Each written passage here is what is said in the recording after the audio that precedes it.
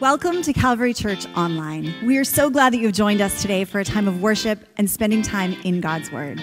And if you're joining us for the first time, we're so glad that you're here. Click the Welcome tab. Let us know who you are. We want to send you a small gift to say thank you for joining us today. We want to thank our entire Calvary family for your continued consistent giving.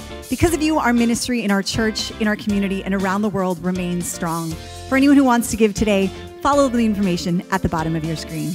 Please enjoy the service. Good morning, everyone. Will you stand up with us, please?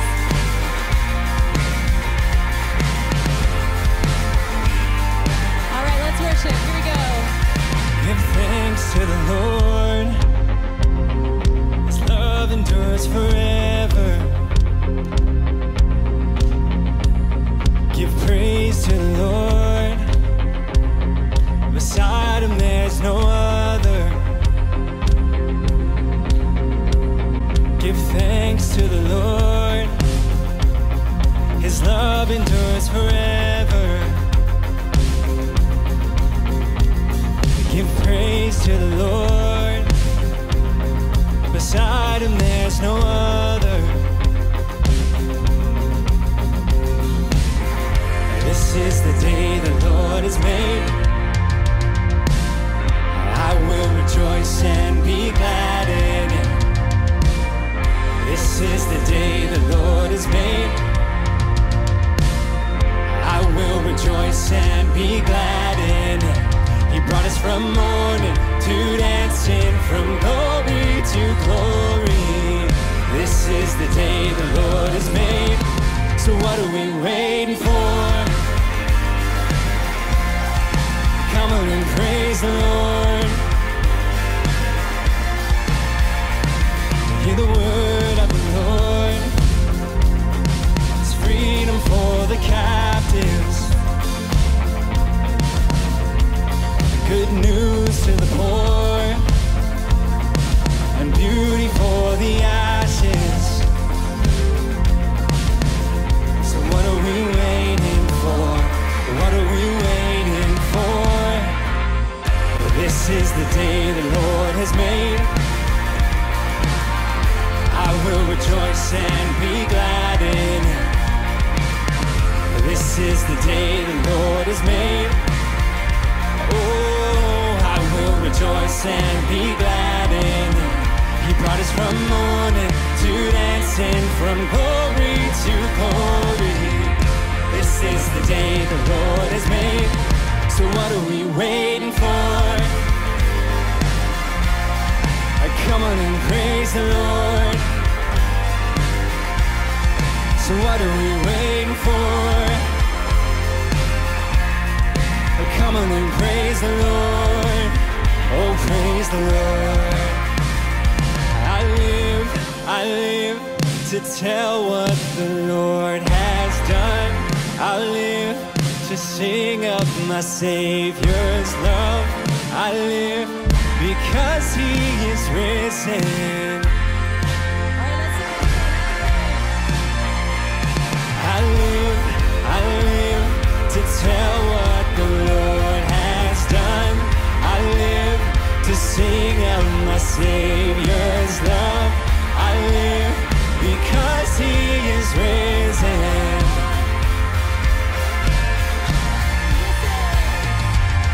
Now this is the day the Lord has made. I will rejoice and be glad in it.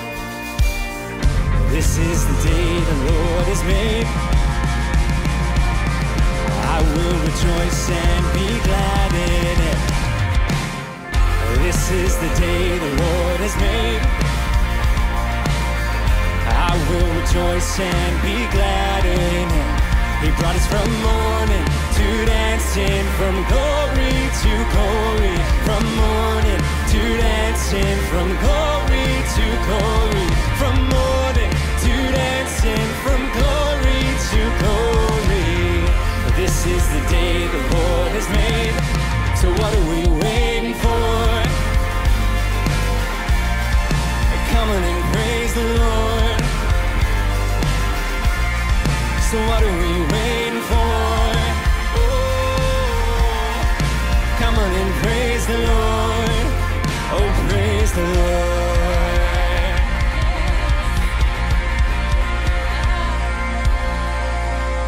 Calvary, one of the things I love about that song is it actually reminds me of one of my favorite Psalms, which is Psalm 42, which says, you know, why so downcast, oh my soul? Why so disturbed within me? Put your hope in God. And it later says, my soul is disturbed within me, and yet I will praise him, and yet I will remember. And so I just want to encourage us this morning as we get together that no matter how we're feeling, let's do that. Let's say, yet I will praise him. Yet I will remember all the good things that God has done for me. So let's do that together. Let's remember now. Thank you, God.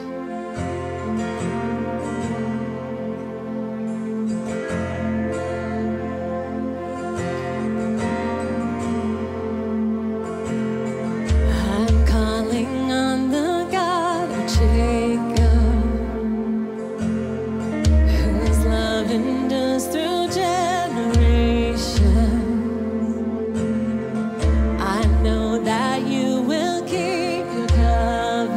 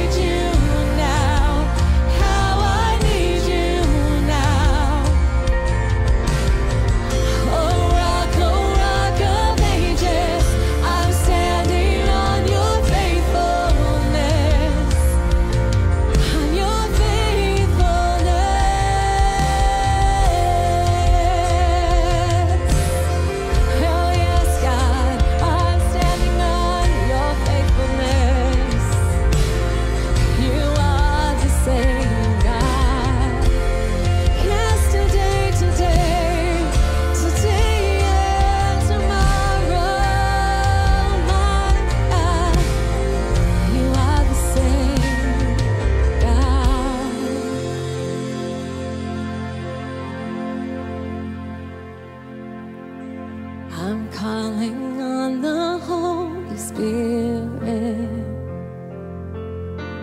Almighty river, come and fill me again.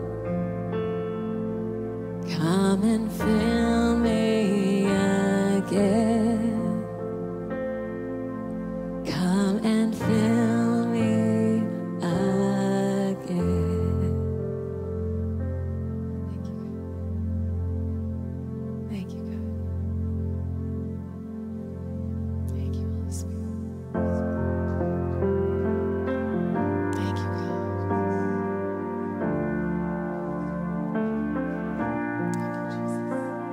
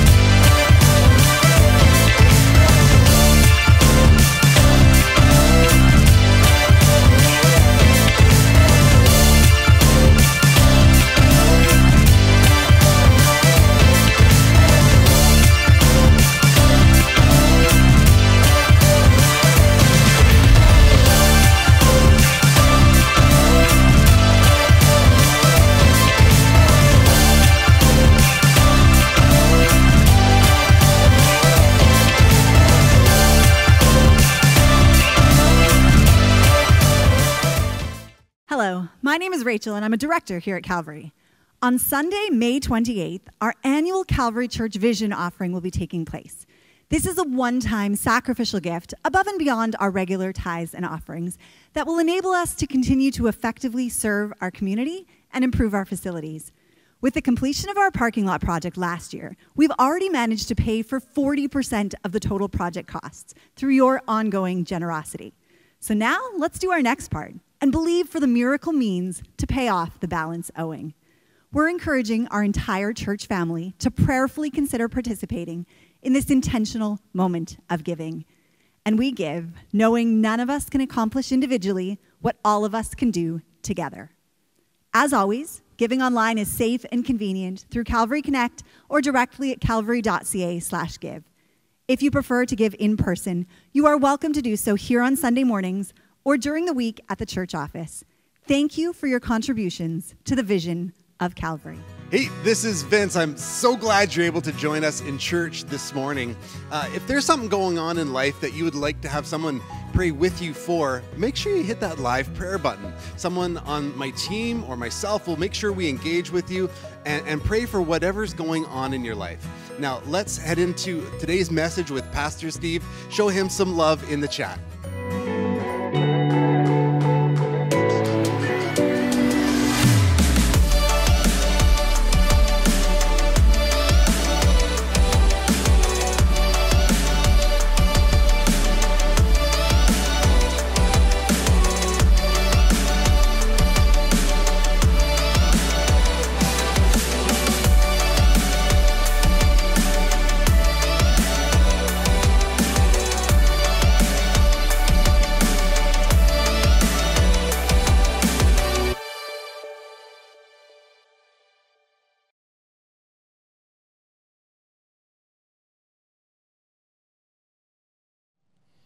Hello, everybody. If you're here today for the first time, my name is Steve.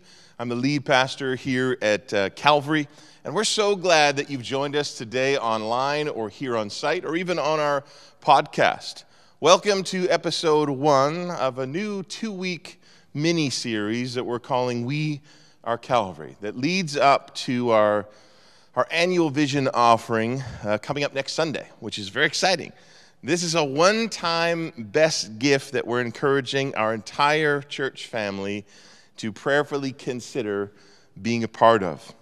And we're really believing God for a miracle day of giving on the 28th. It's going to be a fantastic day. Everyone from our students, our singles, and our families, through to our staff, our board, and our business leaders, all prayerfully participating in this significant moment every year in our church. All of them giving, knowing that none of us can accomplish individually what we can do together.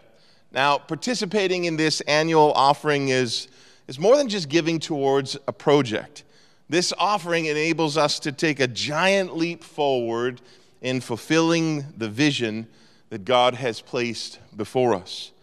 In the book of Ephesians, chapter 3, verse 20, it says, "Now to him who is able to do immeasurably more than all we can ask or imagine, according to his power that is at work within us."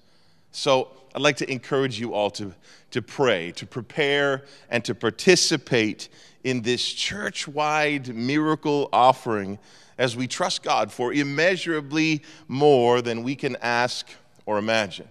Now, as many of you know, last year we were able to tackle our parking lot project, and it's complete now. It looks fantastic if you've been here, because after 27 years, we realized last year that our lot had finally come to the end of its life, and it was time for a complete renovation. And so in total, the project costs were $535,000, but in less than a year, listen, in less than a year, because of your generosity in last year's vision offering and your regular giving and our focused monthly payments, we were able to pay 40% of the overall project cost. And I think that's something worthy of celebration. And we could not have done that without each of you.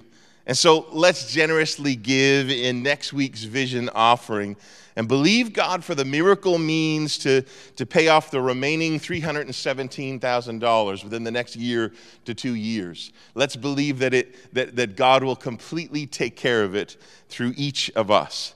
And this is yet another kind of practical way that we can continue to effectively serve our families, our singles, our seniors, our kids, our young adults, and our students. And so let's be believing together. And so before we jump into the message today, let's take a moment and pray together. Let's believe God for this miracle day of giving. Father, we thank you that within each one of us is the seeds of the great things that you've called us to do. We pray for next week's vision offering that you would use each of us to sacrificially give above and beyond what we normally give to see this taken care of. We pray that Lord Jesus, you would speak to each one and that we would celebrate together when we see this project completely paid off. In Jesus' name we pray, amen. Amen. Now, vision matters. Vision is something that stirs our faith as it helps us to focus on what's truly important.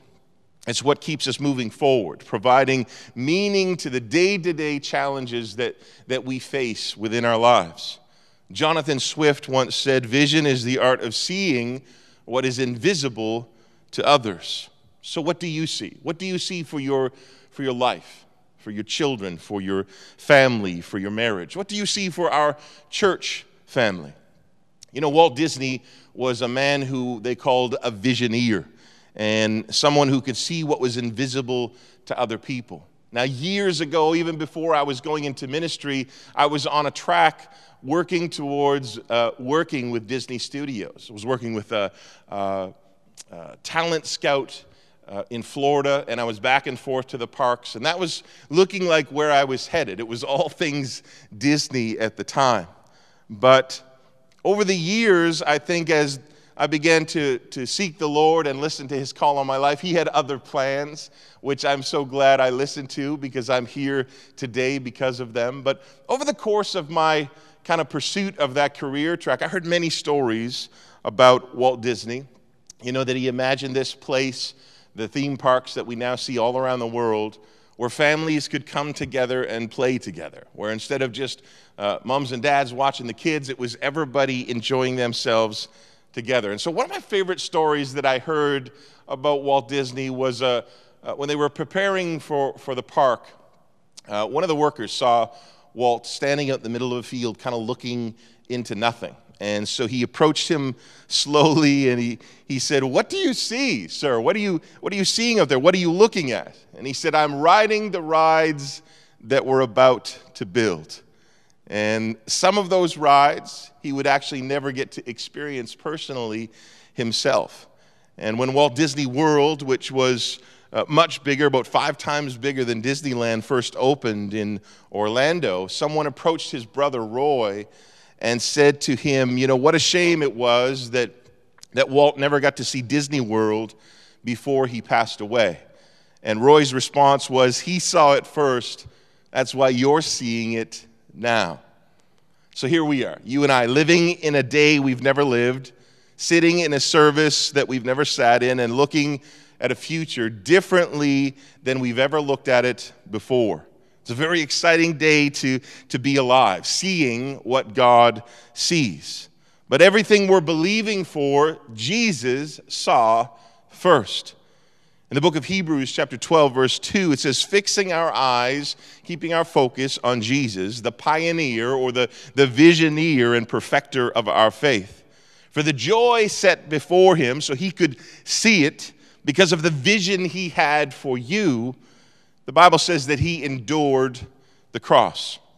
You see, vision in our lives always produces endurance. It's the ability to push past obstacles, to push past difficulty, because you can see what other people can't. And when you can see what God sees for your life, it will get you up in the morning. It gives you inner strength to work hard and to hustle, to live in the reality of what you see that he has for you. seeing his picture of what could be.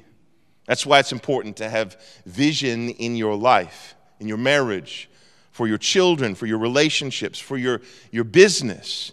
Through all of its teachings, the Bible paints a healthy picture of what could be in your life, bigger than what you could ever accomplish on your own.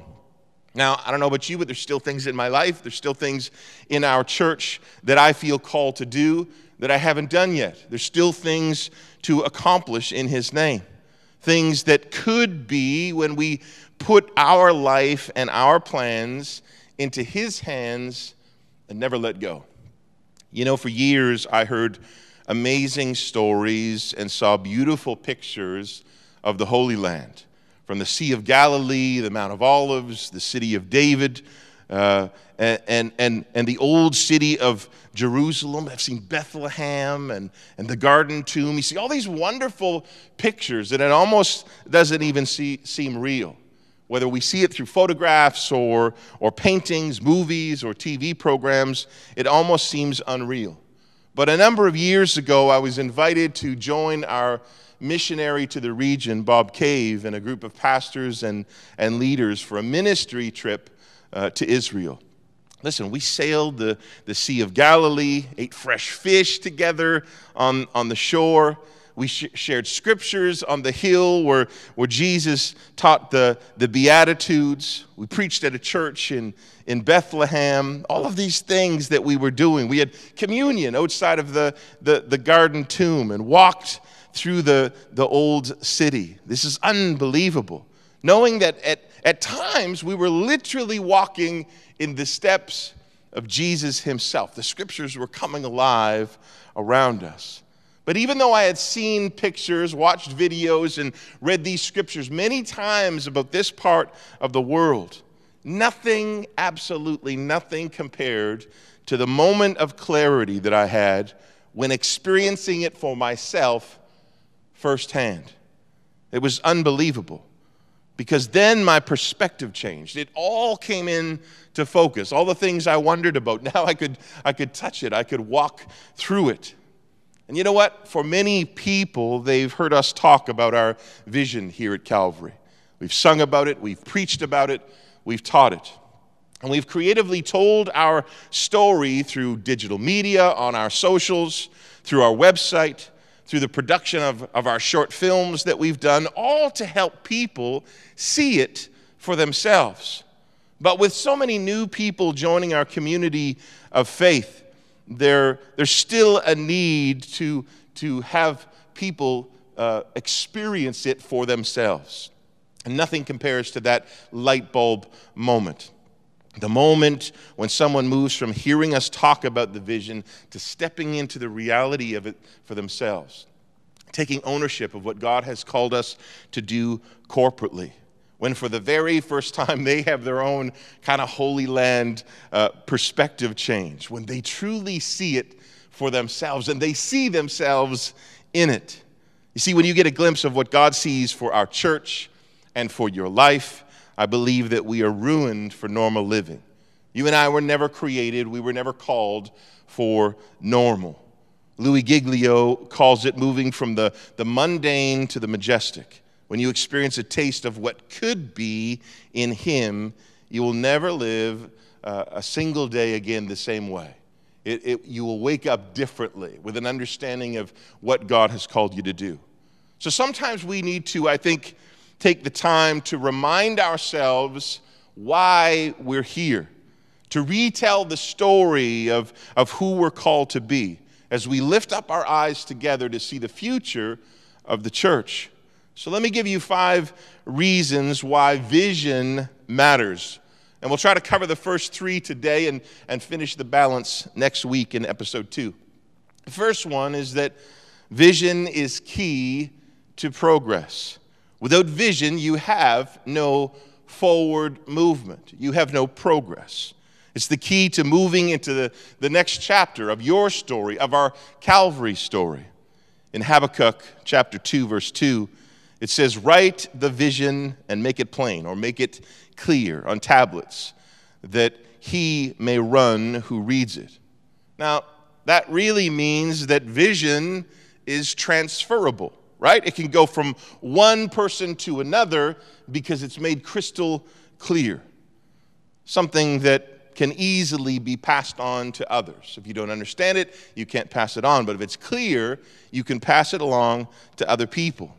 And communicating vision clearly to others is really all about telling our story so it can be told and retold again. And in doing that, we celebrate our wins. We celebrate the things that God has done amongst us. We celebrate our progress.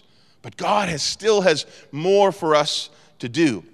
Years ago, Pastor Susan had the brilliant idea for our office to help celebrate our wins. And so she found this bell online, and we installed it in our hallway so that every time we had a birthday or something great happened, man, we ring that bell, and it's a loud bell. People come out of their office to see what's going on as we celebrate the good things that God has done. And today, we're still ringing that bell. We're still celebrating people. We're still thanking God for the new families that are joining us, students that are answering the call of God in their lives, those that are coming to a knowledge of who Christ is within them, those that are being baptized. But you know what? God's not finished with us yet. We're not going to settle for just ringing that bell once. Vision is key to progress. And progress leads to more opportunities to ring that bell, and we are going to. You need to ring the bell in your own life. You need to ring the bell and celebrate the things that God has done in your family, in your life, in your health, in the church that you're a part of. We need to be thankful, eternally thankful for the things that God has done and continues to do. The second thing is that no vision leads to die vision. Die vision. Now, this is a serious truth, actually, and I don't want you to miss it. Another reason why vision matters. Proverbs 29:18 says, where there is no vision, the people perish. So simply put, if you don't want to waste away and cease from thriving in your life, you need to have a vision. I don't know about you. If you ever traveled and gone to a city or a town where there's no vision, you see people walking around aimlessly. It's kind of like the Walking Dead, addicted, confused, and lost. The streets seem dirty. The businesses seem closed up. There's graffiti everywhere, and not the good kind. And yes, there is a good kind. You know, it just looks like the end of the world. There's higher crime rates. You feel unsafe. It looks like the land that time forgot. But if you go to a city with vision, you'll see people working together, thriving. You'll see clean streets filled with life. You hear it in the air. You feel it all around you. There's art and music. There's new businesses. All of these things are happening around. There's new construction.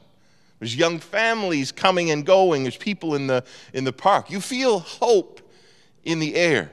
But see, that's the difference that vision can make. And you know what? If you go to a church or even a mall where there's no vision, you can feel it. You can feel the heaviness in the air. It's like the life and the hope and the laughter has completely left the building. It's a ghost town. But if you go to a church or a mall even that has a vision, there's life, there's laughter, there's creativity. It's the kind of place that you're proud to invite your family and bring your friends to. The kind of place that you want them to experience with you, like our church here at Calvary. But you know what? If you have a home, a marriage, or a family with no vision, then there's confusion oftentimes. There's contention. There's anger. The people aren't forgiving one another. They're not eating together. They're not going on vacation together. You feel all of this. But if you experience a home, a marriage, or a family that's filled with vision, then there's peace in that home. Not perfection, but peace. There's peace and a willingness to lovingly work through whatever problems come up. And problems will inevitably come up. But in this environment, in this family, people are talking, they're enjoying one another's company. It's filled with life. So where there's no vision, there is division. There's a place of people perishing. It's the the vision that's the difference maker, especially when the vision is empowered by the Spirit. And we're going to do one more today, and then we'll finish the next week. And this one is, vision accelerates our devotion. It affects how we press into God. Proverbs 29:18, read from a different version than we read earlier, says this. It says, where there is no vision, the people are unrestrained. Now that's very interesting. You see, the reason many people live an undisciplined life is because they lack vision. If you don't have vision, you literally live without restraint. You'll waste time. You'll waste money on things that don't matter if you don't have a vision for your life. You'll end up squandering that time that God has given you. You see, God's people are God's plan for the world. But when we become distracted, we begin living at a lower level of devotion, which in turn affects God's plan for our lives. And when you live at a lower level of devotion to God, you begin to seek comfort and ease instead of mission and vision. But a vision for God, a vision for His house, for the church, compels people to live devoted lives and to invest themselves in serving our community and making an impact on our city. You know, I have such high regard for those who deliberately move from being a spectator to a participant, those who pick up an oar and help us row the boat, moving things forward, moving vision forward. Those who become a part of a small group, a Calvary group, those who serve on a team, those who sacrifice and give to the vision offering, those who busy themselves with the plan of God, those who pray, those who lead, and those who give. I honor you. I thank God for what He's doing in your life and continues to do in your life and in our church. Because what that means is that we're devoting ourselves to something that's so much bigger than ourselves. We're committing ourselves and devoting ourselves to His vision for our families, for our lives, for our church, and even for our nation. Let's pray together. Father, we thank you today for vision within our lives. We pray that each of us would recognize the need for clarity when it comes to what you have for us, for our marriages, our relationships, for our children, for our church and our businesses, for all that we involve ourselves in. Help us to keep that vision that you've given us clear in our lives, that we will continue moving forward in you and understanding the value of vision, that it matters. It matters a great deal within our lives. We're thankful today that you have had a vision for us since the beginning of time. And Lord, you suffered and endured because of the joy that you saw, that you set before you, that you saw each one of us and the things that you've called us to do. I pray for that same endurance in our lives as we look ahead to all that you've called us to do. In Jesus' name we pray. Amen. God's best to you all, Calvary. Have an amazing week. As a final act of worship, we want to give you the opportunity to worship with your tithes and offerings. This is a chance for all of us to honor God with what He has blessed us with. And if you'd like to partner with us, you can do so by following the information at the bottom of the screen, and giving is safe and easy. And as you give, recognize that your generosity goes towards not only furthering our ministry in our building, our neighborhood, but also in our city, our nation, and around the world as we partner with various ministry partners. So before you go, I want to pray for you and your giving. Dear Lord Jesus, we thank you for every giver, for every gift that comes in. We pray you would take it, multiply it, and use it to further your kingdom, not only in our neighborhood and even our city, but around the world as we partner with various organizations. We pray that we would see the gospel proclaimed like never before. We love you so much. In your name, amen. Thank you for joining us, everyone, and we'll see you next time for Calvary Church Online.